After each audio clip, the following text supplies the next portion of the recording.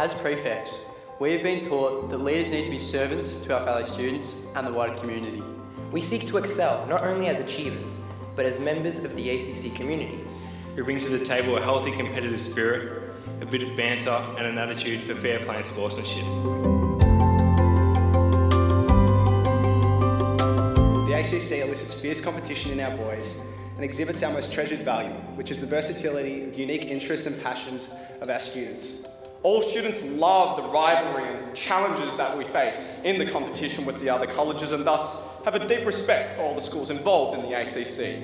Nonetheless, the boys love to demonstrate their mateship and commitment to their school on the field, on the stage, in the kitchen and behind the podium, and create a supportive environment for all those involved in ACC.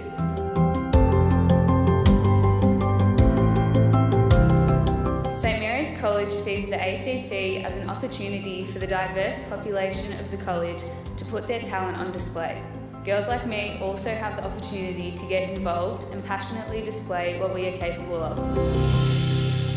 Recovering from the whirlwind of 2020 will be no easy feat, and there is bound to be instances where we are all left wondering, what now?